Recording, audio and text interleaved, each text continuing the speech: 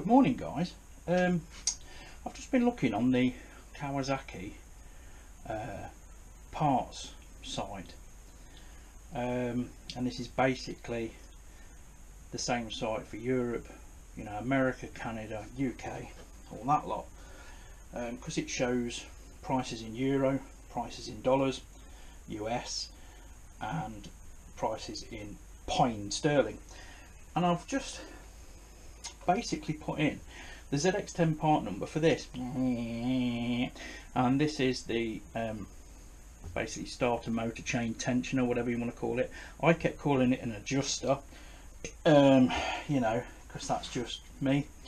Now the ZX10 part number is 39170105, and it's available brand new still, £140, €151 or $180.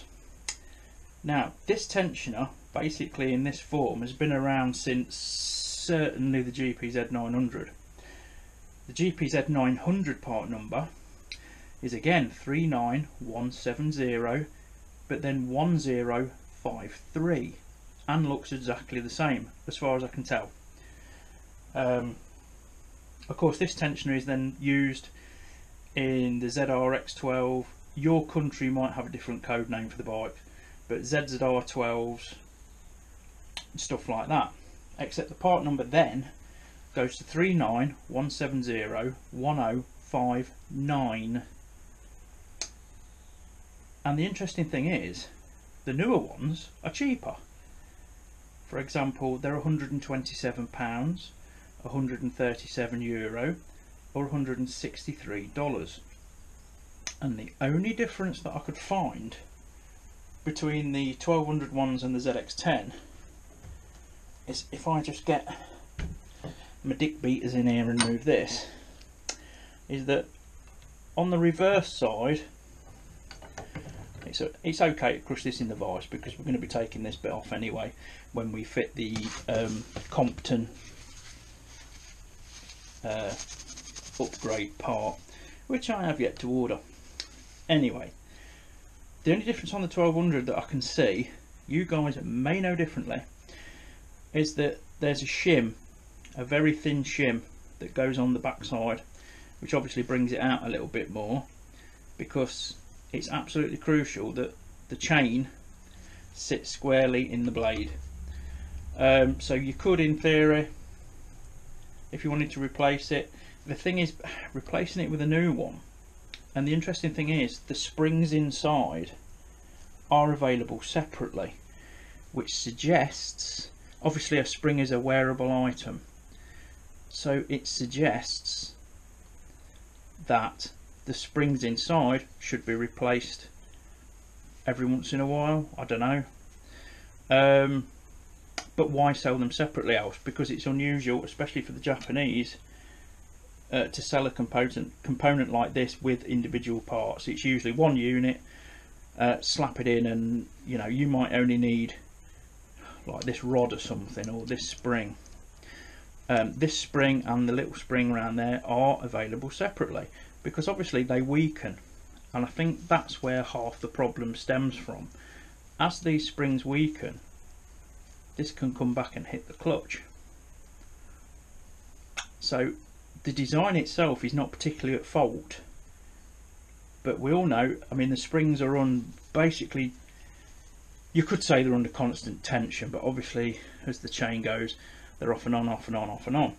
So I mean, the adapter is going to cure it completely. It doesn't matter what sort of spring state the spring's in, because it's never going to lose that much tension.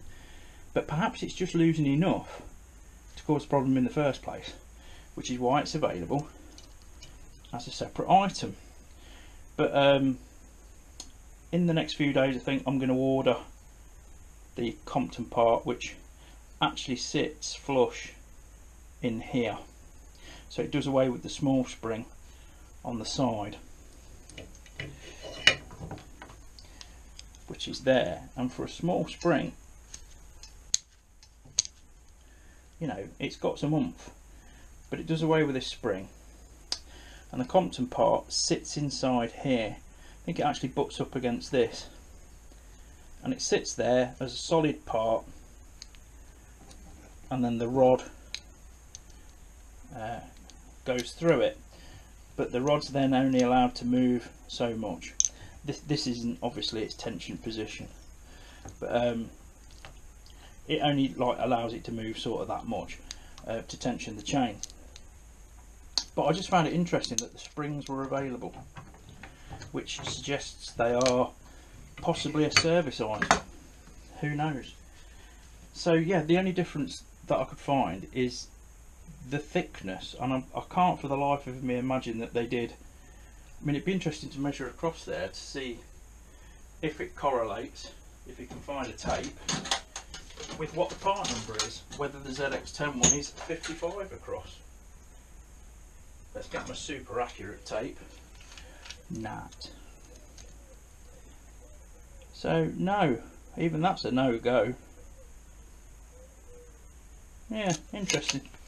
So that's just the thing. I mean, I'd sooner spend the $70 on the fix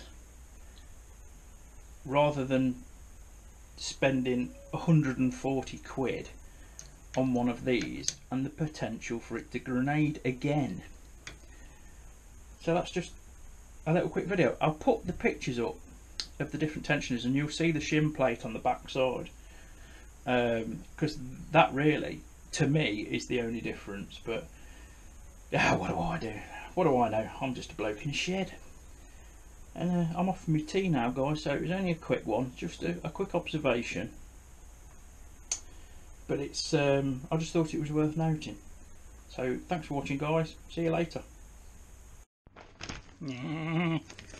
Right, it's just come in today, and I've got stuff to do today, so I won't be fitting it today, but the helm line's in, and it's from OHA Motorsport, who are in Bangor, Northern Ireland, which is, I'm guessing it's at about 8-10 miles east of Belfast, and they are a proper pucker motorsports, motorcycle accessory shop, etc. So I'll put the link to this hose on the video. Like I say, I'll actually be fitting this tomorrow because I'm busy today, filling a skip of all the rubbish that was in here basically. But for the price of what I've seen, just the line, let's tear it open. Everybody likes an unwrappaging.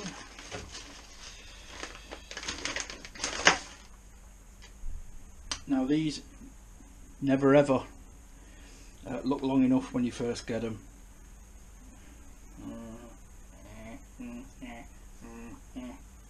I can pretty much guarantee it will be. And you've got a pair of steel banjos and the crush washers as well. And I think it was 30 quid. Pretty sure of that, but I'll put the link in the vid anyway. And I'm just tacking this on the end of the old tensioner video. So yeah, we'll fit that tomorrow, guys, because I've got to do some moving about to get the bike in a position to film with. So yeah, suppose I could add this on to the fitting video. Now I'll give you a treat. You can have a couple. Aren't I good?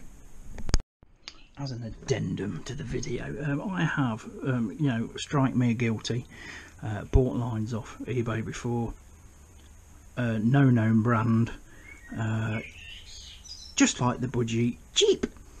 And at first sight the quality was okay, but I have noticed with the cheaper lines, which are inevitably Chinkinese specials, the fittings can be well off.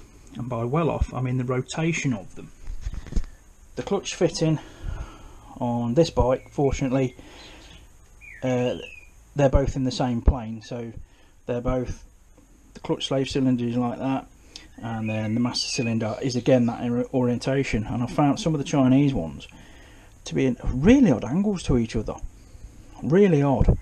So you end up twisting the line trying to fit it. Invariably, they leaked, so I won't say anything more about that. And also proper crush washers.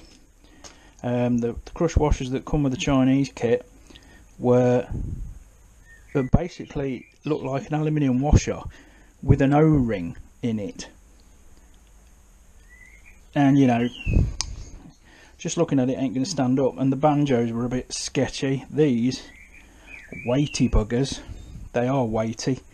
These are stainless, beautifully machined, really nice. Cock on.